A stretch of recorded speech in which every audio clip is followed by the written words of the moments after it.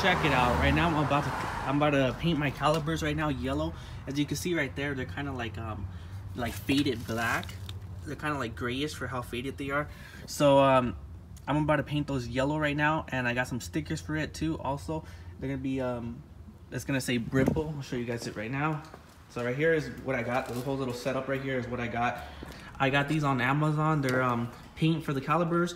And the reason I got them on Amazon is because if you go to O'Reilly's or AutoZone, they don't have these stock. You have to order them because they have red, because red is the most common one, but yellow goes with my car, so I went with yellow. And hold on, let me get these real quick. And then I got the primer. I actually got the primer at O'Reilly's, and this clear coat is for the gloss, so it can gloss out more and it protects the paint. So after I do the paint, I'm gonna with this clear coat, and it should be sticking on more. I got the sandpaper also. I got the wrong one actually, but I got the sandpaper. I'm gonna use this to sand down the things first, but I'm gonna clean them first. So I'm gonna clean it, and then I'm gonna sand it, and then I'm gonna clean it again. Then I'm gonna apply the primer. And I also got these Brimble stickers right here to put on the calipers itself. I hope this is going to help you guys out to decide if you want to paint your calipers or not, and see how difficult it is and how easy it is. Depends on how you see it in your perspective. But yeah, so let's get started. I want to get this done already. It's already getting hot outside, and I kind of want to get this done already. And yeah, so I'm thinking of starting on this side first, actually, because the sun is actually hitting more on this side. I'm gonna let the car, actually, I'm not gonna drive the car for the rest of the day because I wanted to sink in and all that stuff. I don't want anything bad going on back here. It looks like it's gonna be kind of hard because there's gonna be a lot of heat, but I'll knock that out. I'm gonna be using this brake cleaner. It's supposed to be heavy duty right here. So yeah, we're about to spray it. I'm gonna spray it slowly, and I put this down here just in case it leaks, so it goes in there and it doesn't just leak on the ground right there and make a mess right here where I park at all the time.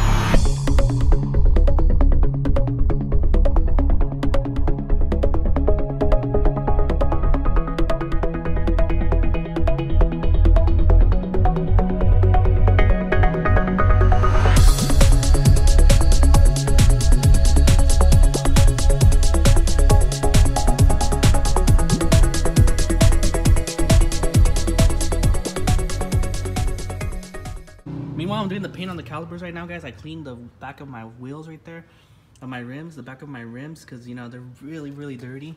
It was like so dirty. And then right here in the front, I'm gonna clean the front up, and I'm gonna be using this detailer, the Chemical Guys detailer, to be cleaning it real nice and clean. So then when I put the rims back on, when I put the wheels back on, it's gonna be nice and gloss in here. You can see right there, it's really nice and clean. But it gets really dirty in there, and, you know, once in a while it's good to just clean it up.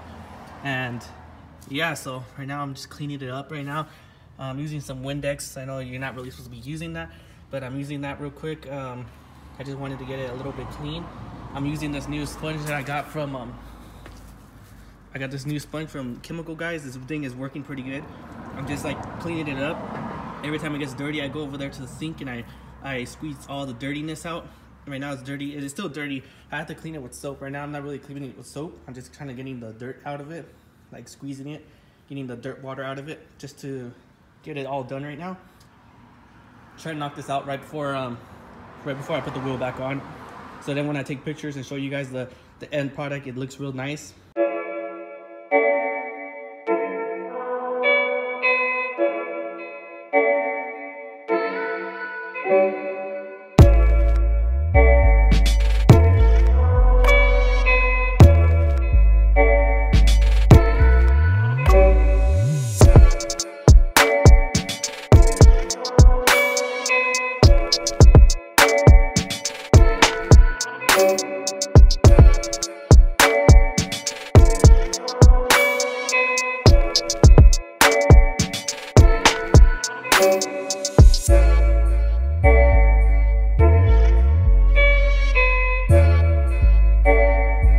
Check it out, guys. Right now it's all gloss clean right here, the front and the back. So inside here it's all gloss clean. Like if you just put your finger in it, you won't get any dirt or nothing like that. So it cleaned it real good.